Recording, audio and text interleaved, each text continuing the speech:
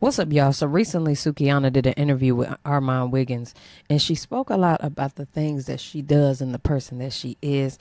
And baby, Sukiana is freaky, ratchet, and proud. Okay, she said a lot of things pertaining to her playing with herself and, having sex with the man and preferably her man.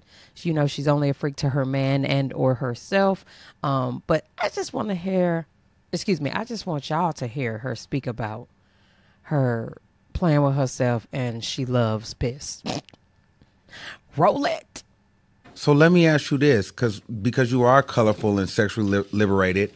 Like even right now, you're going viral on Twitter for released OnlyFans that you were playing with yourself, and it's apparently 100% piss is what people are saying. Yep, it was 100% piss. I love pissing. Okay. I love to pee on myself. Okay, and some of the comments are really disgusting. Well, no, the thing is, I'm a disgusting person, so it's just like, people been knew that about me. I don't give a fuck. Y'all can keep posting my OnlyFans videos. I mean, I don't do OnlyFans no more. But what do you say to them that say she's a terrible representation for black women? Stop posting her. She's disgusting. I feel like when they say disgusting, they're not fucking lying. I feel like the people ain't, whatever you heard about me is the truth. I don't give a fuck. You know how you break all barriers? You break them by telling them everything. Yeah. So now that I told you everything, is no exposing. Like, it is what it is, bitch. I did OnlyFans during the pandemic. We were all fucked up. Some of y'all was sucking dick for free and still had no food in your fridge. And I'm not judging because I done been there. We all. So Chrisean Rock speaks about basically being over Blueface, but not only did she speak about that, she spoke specifically on saying the next nigga that pop out, she gonna be married to. Okay, she love her space, she love her peace. I think she's a goddamn liar. Now here's my thing, I'm a Chrisean Rock fan, that she's one of my faves, but she like to play every time, you know what I'm saying? She play a lot. Every chance she get, Blueface be popping up and he be pulling up at the house, and she think people don't know, but they take a picture of him being at the house.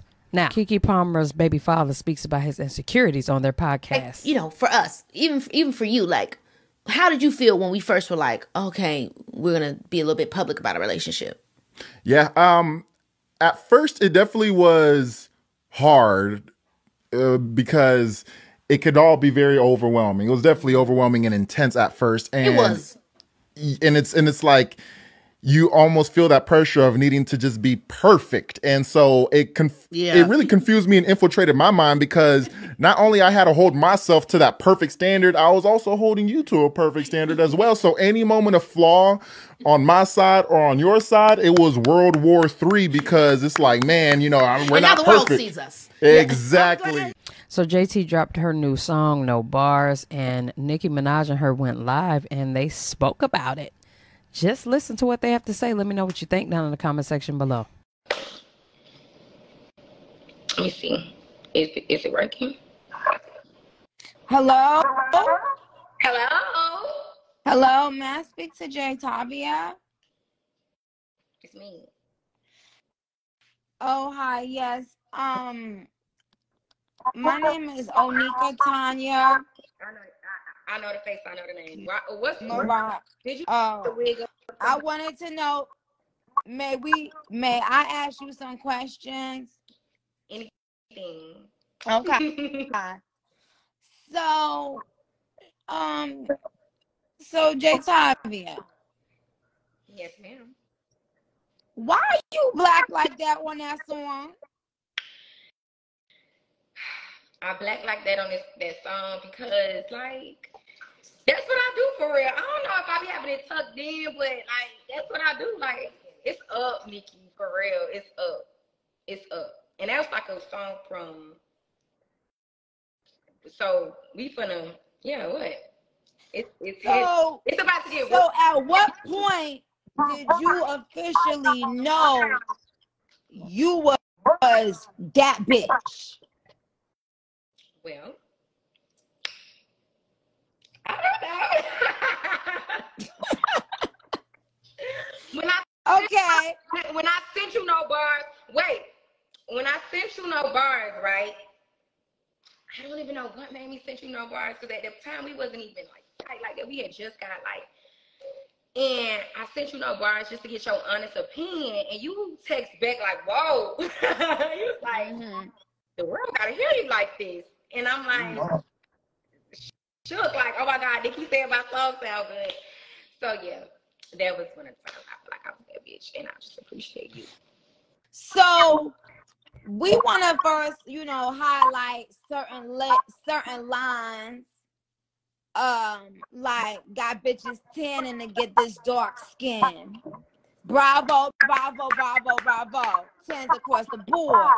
And then we want to also say, did you always love your natural, beautiful lips?